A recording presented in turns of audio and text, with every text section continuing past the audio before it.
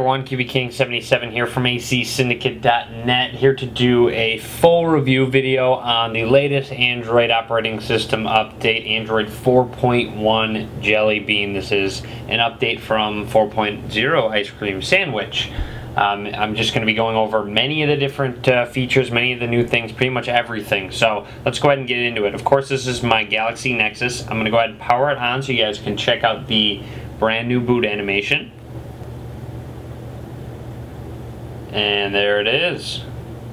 So it's a very subtle boot animation, just that small icon, got those different colors glowing. Kind of reminds me of the Gingerbread Nexus S boot animation, just obviously a little smaller. So it reminds me of it. I personally do like this. I'm not a big fan of extravagant boot animations, but I like that subtle boot animation. So anyways, go ahead and boot up. Right away you are greeted with a brand new lock screen, actually. So go ahead and tap on the icon and you will see that you got kind of a different kind of animation going on here. You also have another shortcut and you will see Google right up here.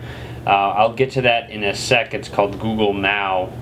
But anyways, you get your camera application shortcut along with unlock. So there's your new lock screen as well. So updated, obviously not very much different from Ice Cream Sandwich. But here we go. We also have a new notification bar, which is kind of called the Notification Center. It's very cool. So we pull it down and right away you will see it is completely revamped and it looks completely different. Up at the top here you will see that I have a bunch of different notifications going on. Obviously 100 new messages. I'm a little behind on my emails, actually 102. But anyways, I've got an alarm here. I had a calendar event for work. You'll see basically within the new notification bar you can do things. You can take actions while you have notifications. So as you can tell, you can snooze this work notification right away, right within the notification bar. If let's say you have a missed call, you can call back directly from the notification drop-down bar as well. So that's something else that's nice. Of course, you can still swipe them away if you don't want to see them, or tap this icon up here. You'll also see when there's space, your emails will expand and it will kind of give you a quick preview of them. As you can tell, I have a little too many. So but other than that though, you can really tell that they're doing a good job of getting these notifications down. This button right there clears away your notifications. Of course, you have your settings button. You have the time, a very kind of big time right there, which I love, and along with the date as well. Of course, this time is wrong. It's probably 1 in the morning right now. But overall, obviously a different color scheme as well to this notification bar. You have another kind of neat thing is when you tap on the bar at the bottom, it lights up that Ice Cream Sandwich blue. Another very awesome thing about this notification bar is actually when you pull it down, you will see that the screen gets darker as you pull it down further. So you will see how it starts to dim as you bring it down further, and lightens back up as you bring it back up. So just a kind of neat animation there that Google has implemented. I do like that a lot. Of course, you can go straight into those settings. When we go into settings, I scroll down. You'll see the settings menu is pretty much just about the same. Go to About Phone, and under About Phone, Android version right there, 4.1. Jelly Bean, of course. So, of course, Google includes their awesome Easter egg. Quickly tap on the Android version, and there you go. Android 4.1 Jelly Bean. Got a nice jelly bean smiling at you. Press and hold on them, and you got some floating jelly beans there. And there you have it. So there's a nice little hidden feature within Jelly Bean, of course. Obviously, it was a little different on Ice Cream Sandwich. But other than that though, other things I do want to show is actually something that they call, I believe it's Project Butter, and what it is basically is the goal is to make it so pretty much enhance on Ice Cream Sandwich and make everything as smooth as possible and seem as smooth as possible, and I think they've done a great job. When I do things just go between app panels and widget panels and such, it feels smoother than Ice Cream Sandwich. Even going between applications, you'll see it's got a different opening application. When I open that messaging application, it kind of comes up from where I open it, which is pretty neat. That's the same with the dialer as well, or obviously any other application that I do launch, whether it be the browser. I load up the browser and it's obviously going to load on up. I'm on Wi-Fi right now, of course. But yeah, that's really nice. If you guys notice when I went in those settings, if I go into some kind of setting, I'm not exactly sure which one I want to go into, but if I go into more, you'll see it's got those little different animations when you go in through them. Obviously, even about phone, anything like that, it'll just kind of, it fades away, and it makes it feel very smooth and refined. And Google did a great job in improving upon that. Another thing that they kind of improved upon is, let's say I want to add some applications to my home screen. Obviously, it's pretty much all the same. You can drag and drop apps on one another, create a folder. Nothing different about that. But let's say I've got apps right here, and I want to grab a widget and put it on my home screen, such as my bookmarks widget. What it does is basically, when you try and put it in a certain spot where there's applications, what it's going to do is it's going to move the icons that are already there and resize your widget to the appropriate size so it will actually fit. So of course you can move them around wherever you would like. So that's kind of really neat, actually, how it does it automatically. It just flips them around, lets you know you can't resize it if you wanted to. But yeah, that's another neat feature, how even if it doesn't fit, it will move the applications and your widgets to make it fit if there's space on the home screen. So there's another nice neat feature. It kind of rearranges your applications and such. Another new thing is you press and hold on that home on your home screen, you got gallery, live wallpapers, and wallpapers. Just a little different look there. You go to wallpapers, you got all your jelly bean wallpapers, of course. So you can set a wallpaper, and there you have it. Got one of my favorite jelly bean wallpapers. If you do want to get those on your device, I have a video on how to. I will link to it in the description of the video with a download and such. But other than that, though, in your app drawer, I don't know if you guys notice, your widgets are a little different. The panels here, they're just panels as opposed to just the icons, so it's a little bit different within there. If you guys can notice, it's very smooth going through these. I don't know, obviously, if you can notice or not, but very, very quick. It seems very smooth. It looks great. Obviously, not too many visual enhancements whatsoever, but you definitely have some speed enhancements. Everything seems very smooth, opening, closing applications. Your recent running apps seems to be fast. Let's go ahead and open up some other applications so I can get that going on. Camera applications actually new as well. I will get to that in just a second. But again, your recent running apps is very smooth. Obviously, swipe away. Nothing new there within that. All right, so let's get into that new camera application. So load it on up.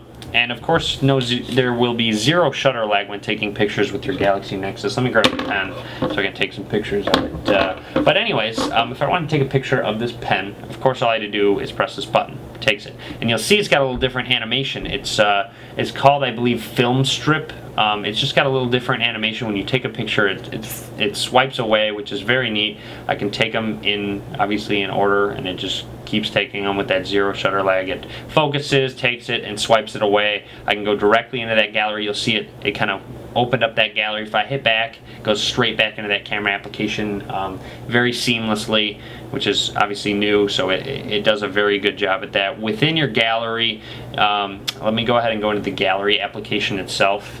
So let me go ahead and go into my app drawer, go into gallery, go into camera. So I have a bunch of different pictures here. I just took laptop, that pen. So if I go into it, obviously you can swipe through like normal, or you can pinch in, and you've got, I believe, that film strip style, so you can look through all of your different pictures, go through, and if you don't want one, let's say you're going through and you're like, that one doesn't look too good, let's swipe up, and it gets deleted, just like that. So swipe them all up, the ones you don't want, they get deleted. You can undo it if you accidentally delete one. So that's just that new film strip feature. You can tap on it to go back in, zoom in. Obviously camera looking pretty good there. So that's a nice new feature about the gallery, actually, camera as well. So nice that they updated it. It seems like the quality of the picture in low lighting is a little bit better as well within this application. Alright, and another cool thing is the Google Now, actually. So tap on this Google search bar and it will take you to Google Now. What it is basically I did some random searches and such, but what it can do is it shows these cards here. You'll see I had a calendar event called work at 6:05 a.m. so that shows up. It shows in your area your home team, so White Sox won 12-5, heck yeah. It shows my area, and you've got your weather as well, so looking forward to that 100-degree day today actually. But you can show more cards, you can tap on it, and obviously it's going to show more, lets you know who the White Sox play. You can show sample cards as well. You have menu with settings, refresh settings and such. I'm not going to really get into those. Of course I can say Google,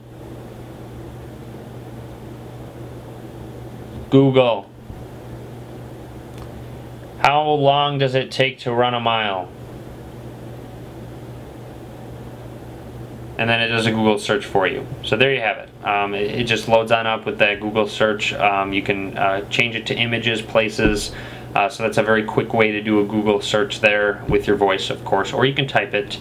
You'll see with this new keyboard, you'll see that it's got a drop-down arrow right here as opposed to the back arrow still. So it lets you know that when you press that arrow, it's just going to drop down the keyboard. It's not going to take you back.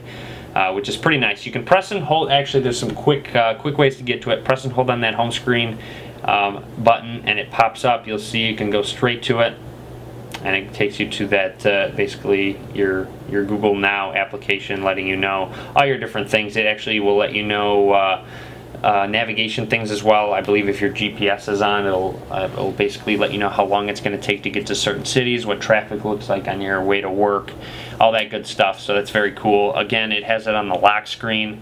Hop into that lock screen. Let me load it on up, go up, and it takes you to Google Now again.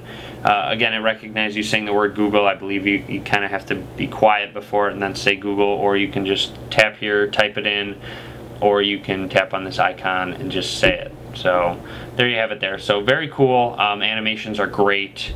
I do like this Google Now, so we will see where they go with it. They could definitely do a lot of great things, especially because they got that Google search engine. Of course, so much to look through. Other than that, though, they do have a new keyboard, actually. So let's go into that messaging application and compose a new message and start typing a message. So when I want to type a message, I will see it say, hey there. So when I say hey and press space, you'll see it as opposed to the different punctuation that they usually have up in this bar. There's a word prediction. So you'll see it says hey there. So if I press space or tap on it, it's actually going to replace, obviously, hey there is the first time to the first time to the first. So it's got a word prediction system going on that's supposed to be fantastic. So you're definitely going to want to check that out.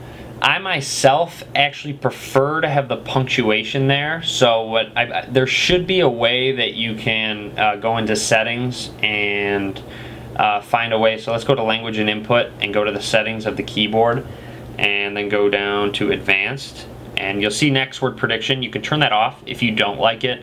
So again, that's just a new feature with the keyboard, and again, you can turn it off. So I can say, let's say hey space. You'll see I put a space and the punctuation shows up again. So don't worry, you can turn off that word prediction if you're not a fan of word prediction like myself. I do prefer to have these punctuation marks, so don't be alarmed if you're like, oh, I don't want that word prediction. So anyways, it has new language support, added language support. I believe it has emoji support. I know actually a few people mentioned how Android doesn't have that and they want it. So it does have it now. Android Beam with NFC has been updated. Basically, you can share videos as well via NFC, which is great. You have offline voice typing, so if normally you had to have a certain data connection, whether it be Wi-Fi, 4G, 3G, to do your voice typing. So if I wanted to type a message with my voice, I tap on this. Hey there, how are you doing today? Want to hang out later?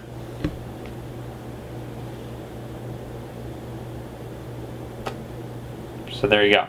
And obviously I was talking very quickly.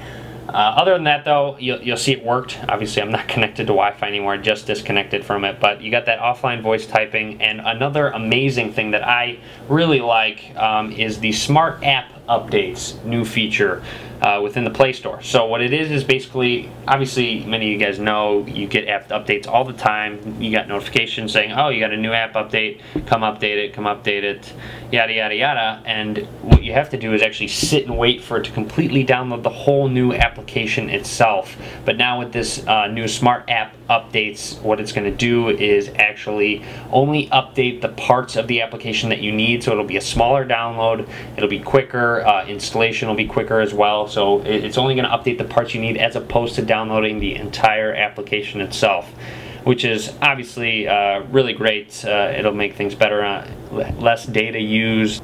It will just make your life easier. So that's about it though. That's really all I wanted to cover. That's just about everything new with the Android 4.1 Jelly Bean update. Very amazing. Can't wait for it to get rolled out officially to many different devices. This is my Sprint Galaxy Nexus. I will be doing videos on how to install it on different devices and such, so definitely be sure to subscribe to me. Of course, you'll probably have to be rooted and have Clockwork Mod installed unless you get the official over-the-air update, but definitely be sure to subscribe to me. Follow me on Facebook, Twitter, and Google+. All links will be in the description of the video below, and as always, thank you for watching. Be sure to give this video a thumbs up.